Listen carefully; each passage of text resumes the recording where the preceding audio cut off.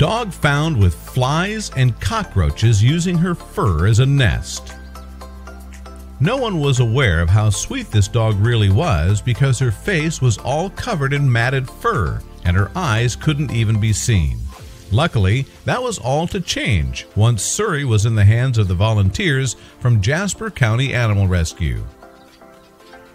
Based on her looks, the rescuers assumed she was around 10 years old.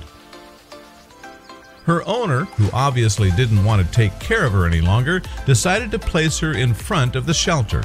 Her crate was dirty and there was some moldy food inside. What this dog had to go through while in the hands of the cruel person who neglected her is unimaginable. Her rescuers said how she was a brave dog who managed to survive her ordeal, so they named her Surrey, short of survival. Before they even got the chance to check on Surrey's overall health condition, the rescuers had to groom her. And, as you assume already, that took many hours and a lot of patience to be done.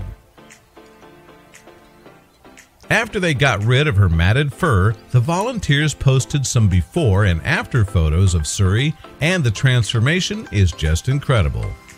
Who would have thought that she's the same filthy dog?